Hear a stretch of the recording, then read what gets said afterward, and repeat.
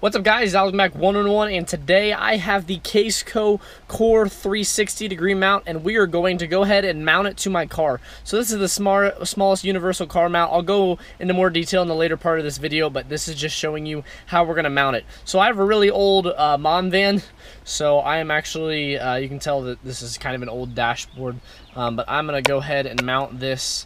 I kind of decided I want to do it right here. As you can see, I took the 3M tape off, and then I'm just going to stick it on right there. So we'll go ahead and let it seat. Show you how flush it sits with the dashboard. And you can tell how it's already absolutely super solid. Awesome. So I already have it installed on the back of my Magpul case, and there we're going to hook it on. So now that it's like this, what you can do is I have my charger right here in the outlet as well as my radio thing, so I can just go ahead and plug this in right here. And it holds phones up to, I think it's 1.3 pounds or something, and you can also rotate it if you want to have it sideways if you're looking at maps. Like here's my email.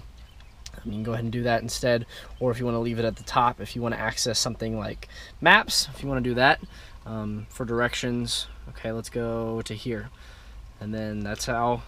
Super easy, super great. These things last for a while.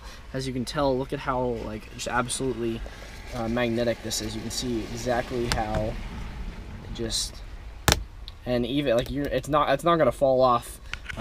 If you're gonna bounce around, it'll stay there, which is great. So let's get to the later part of this video. What's up guys, it's Alex Mac 101, and today I'm doing a review of the Caseco Core 360 Universal Car Mount. So as you can tell, I have this little silver circle thing mounted on my Magpul case, and you guys are like, what the heck's that? So this is actually the smallest universal car mount made. I believe it's the world's smallest universal car mount, which is absolutely cool, because usually you see those giant things that you're mounting your phone with GPS or something, and this thing is literally that big. It's like half the size of my thumb, as I accidentally knocked my tripod. Whoops. As you can tell, this comes with a little protective peely sticky thing there, and inside you can see they actually come with two of these circular mounts. So if you have two different cases, like I have the Caseco Flux case, I didn't want to mount the second one just because I wanted to show you guys what it came with, but I've mounted this on my phone for about 2 weeks now, and it's really great.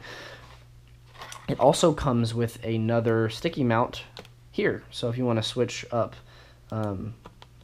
if you want to use it somewhere else as well, you can have two of these little sticky things if this adhesive comes off, which is really great. It actually comes with a year warranty on all Caseco products, which is absolutely unheard of.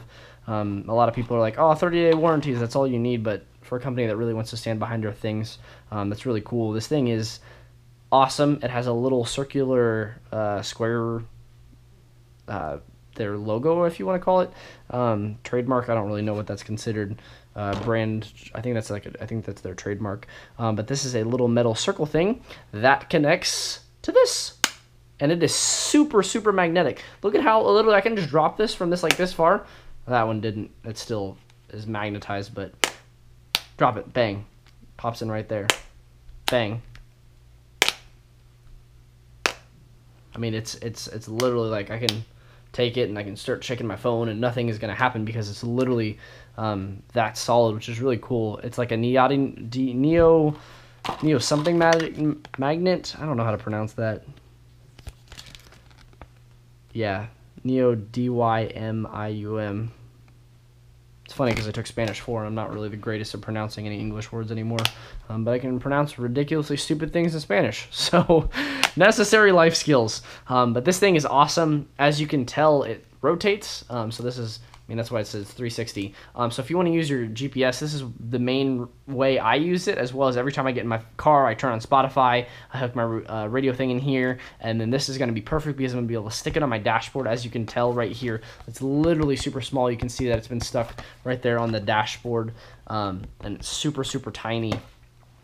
Literally is low profile. Some of those things are so beefy that they literally look like a dang spaceships all around it, and it's got like clamps that grip it on the side. Well, I don't need clamps. All I need is this little thing right here, and it basically solves all of your little things. With the littlest thing, solves all your big problems.